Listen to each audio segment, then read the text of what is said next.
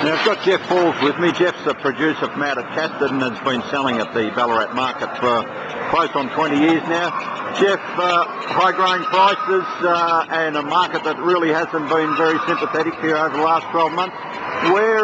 What's your future in the industry at this particular point? Well, we're in the process of getting out, and we hope to be out by the end of January. And I think it's time to move on to another industry. It's sad to see the pigs go, but I can't see pigs improve in the next 12 months.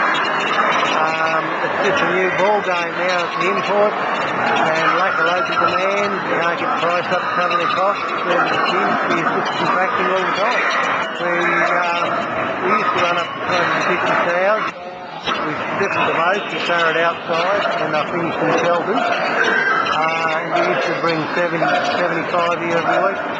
Yeah. And, big pig markets here. The Christmas market was always something to remember and cherish.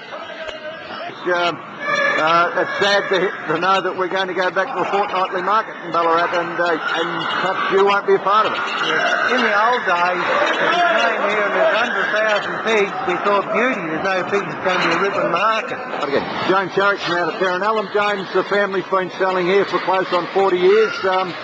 What's going to be your position in the pig industry after Christmas? Will you continue on, or are you going to draw stumps? We'll continue on just as we have for the last 40 years. Yeah.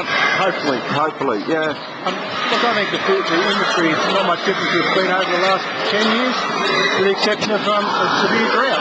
Our grain prices are our biggest problem. So once things turn around in that area, we should be back to normal. Yeah. So you hopefully see that happening reasonably quickly in the next year? I don't think it's going to happen in the next 2 or 3 years. The next 2 or 3. I've got Trevor Bosher with me, auctioneer for Crawford Dowlings.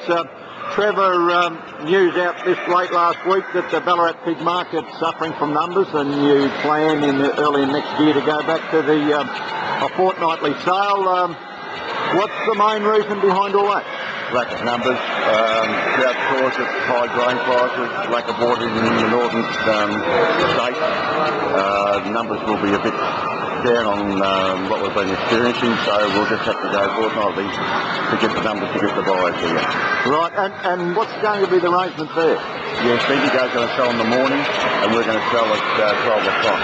So buyers will go to Bendigo will have had time to come to Ballarat and then purchase pigs at Ballarat and make up their loads that way. Yeah, is there a place in the industry for a weekly pig market in the state? Oh, definitely. If we get the numbers back into Ballarat, which would be great, a few of these bigger blokes, if they might supply us with a few pigs to keep the market alive, we'd certainly go back to weekly. Now, I've got Jack Barnett with me. Jack's been a 40-year buyer at the Ballarat pig market, run his own shop for a little while, and now is a commissioned buyer, sending pigs back to Tasmania. Jack, the decision to close the Ballarat market down and only run it on a fortnightly basis after in the new year, well, how concerning is it to the people that you supply pigs to in the fresh pig market? It's going to be very difficult for them. But they'll have to find a way to work around it. Numbers are forcing the agents into going to a fortnight. But unfortunately, it's probably the beginning of the end when they go fortnightly. They'll have to get the numbers here, so the buyers will come with a bit of confidence and go home with a load of pigs. Yeah. Now, you don't know what you're going to get until you get here, and the bigger buyers can't buy any. One year there was 4,000 pigs. But consistently this time of year we'd be out in 2,000 pigs. Now I don't know what there was there today, but there's probably only 600-700, I suppose. Is there a means to an end for the small butchering person who needs that supply of fresh pigs? Well, that's right. Well, he's only going to get it in one place, and that's here. If they go to the big processors,